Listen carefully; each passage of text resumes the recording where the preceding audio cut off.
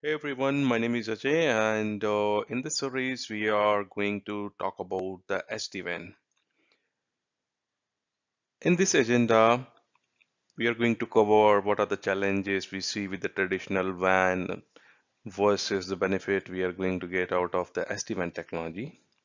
Same time, we are also going to review the return of investment while putting these devices into the production and replacing your legacy environment. We're also going to take a look on the connectivity type available in the market.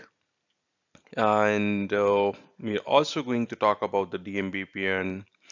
And the reason behind talking the DMVPN, since the SD-WAN technology is something which is based on the DMVPN concept, what we implemented a couple of years ago.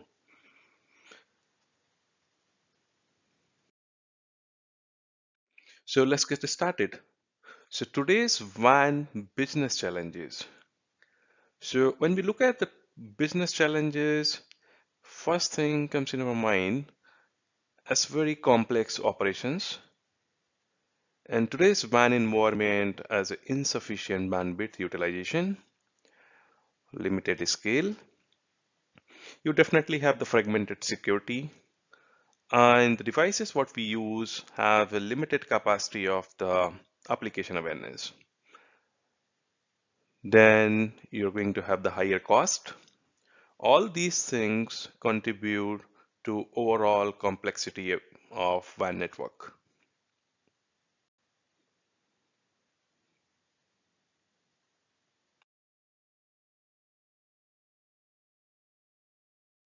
When we talk about the traditional network technical challenges, few things we will notice.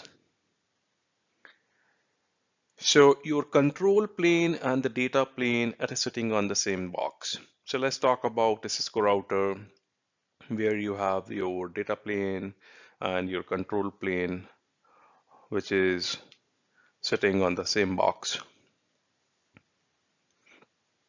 Peer-to-peer control plane. So when you talk about control plane, you need to configure all these devices to talk to each other to build the routing table. And this routing table protocol, they have to get propagated to all the peers participating in the network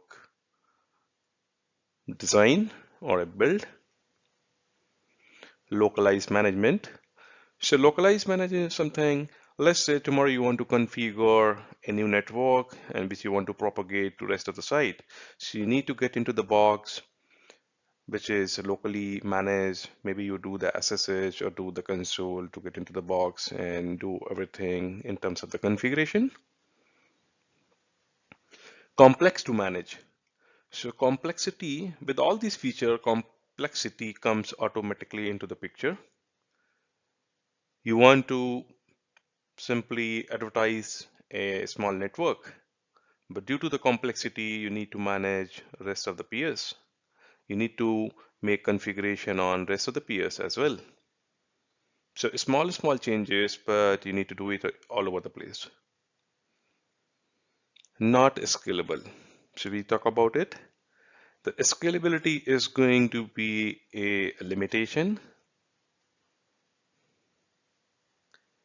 and it is almost impossible to support multiple transport.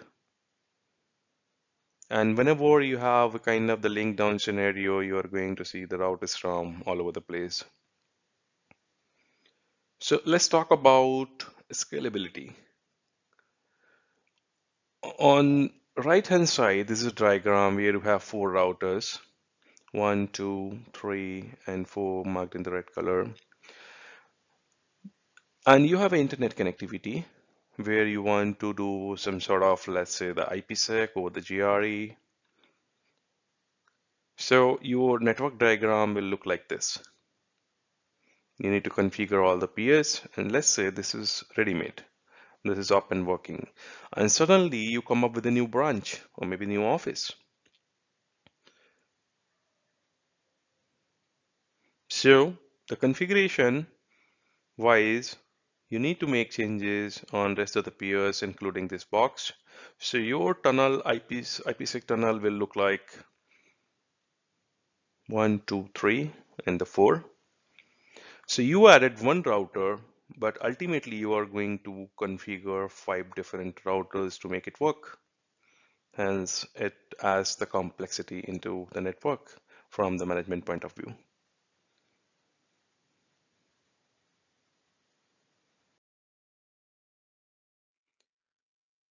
In your enterprise network, or maybe when we talk about the data center network, this is a very common term, which is MPLS.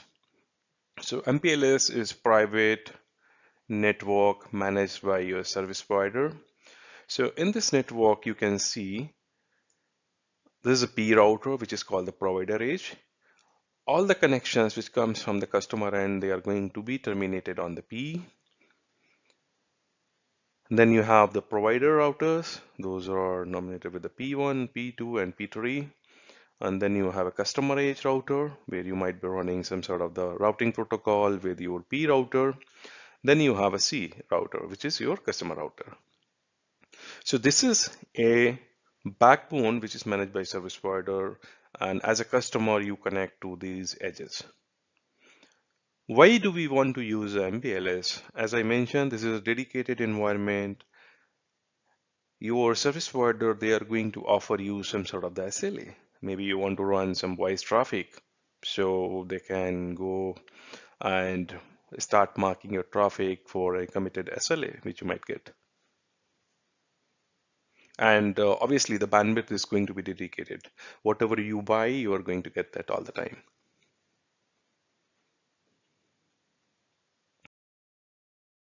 The second type of connectivity which is available and that is very, very cheap is going to be the internet.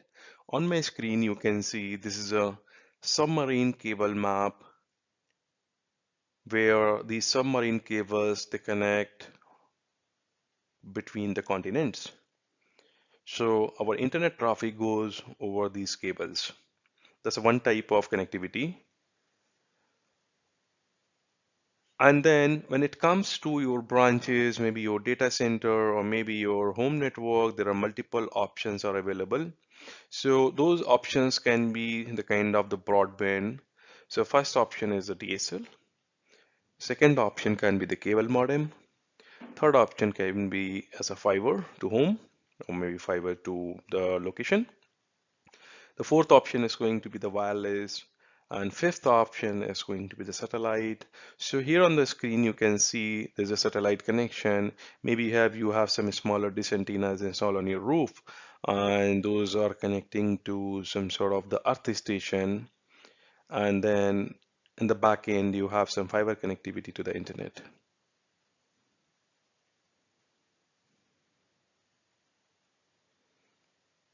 Obviously, not to forget, there's a new type of broadband which is also available, which is broadband over the power lines.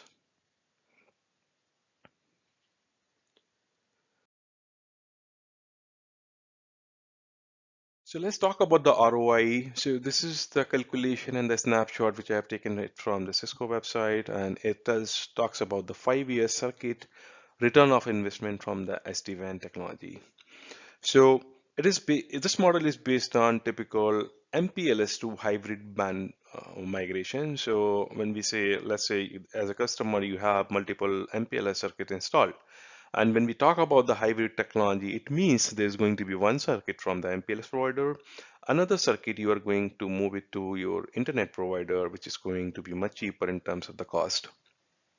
So I have chosen a region which is the Asia Pacific, and as a customer, I have 50 sites, and every site I'm going to have the 10 Mbps connectivity on the links. So traditionally, as a customer, I had to spend $3.5 million, and after doing this sort of migration, my cost become 1.3 million. So overall reduction in terms of the cost is going to be 63%.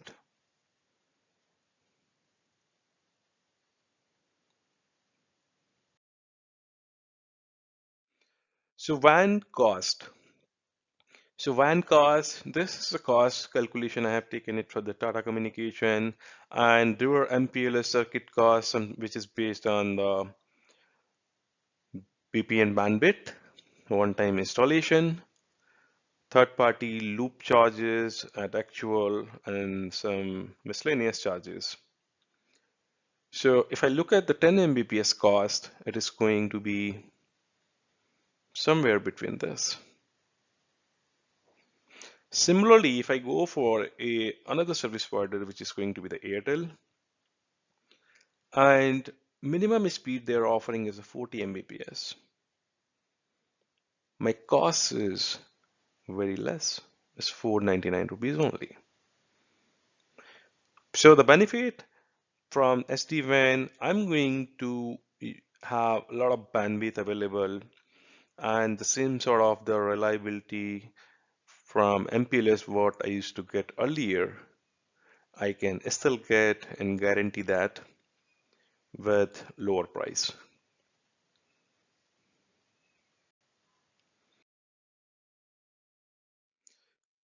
Let's talk about the DMVPN now. So there were technically three phases, phase one, phase two, and phase three. And the fourth phase, they come up with some technology called, which is a Flex VPN, and that was introduced with the BRF support. So in phase one, it is going to be straightforward hub to spoke connectivity. In a phase two, they try to build those dynamic tunnel from spoke to spoke. And there were some scalability issues, which they resolved in the phase three. And phase four, as I mentioned, they introduced IEC v2 along with the BRF support.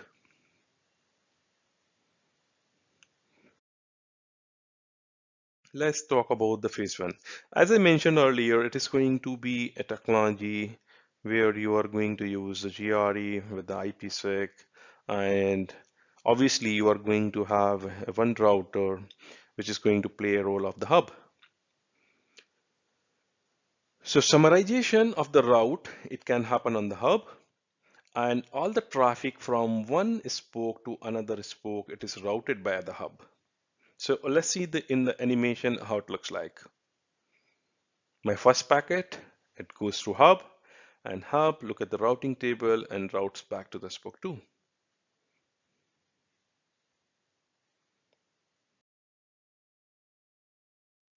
In phase 2, Cisco tried to build these spoke to spoke connections directly. However, there were some limitations. So let's look at the animation and try to understand what was the problem here, which we solved in the phase 3. So my first packet, it reaches to the hub, very similar to the phase 1, then goes back to the spoke 2. However, the next packet, it can reach directly from spoke 1 to spoke 2. Let's talk about the phase 3 in the next slide. In the phase 3, spoke to spoke tunnels can be built directly. So I don't need to route those traffic from the hub. So this is very, very straightforward, which resolve our scalability and the management issue. Thank you, and I will see you in the next video, which is going to be the part 2.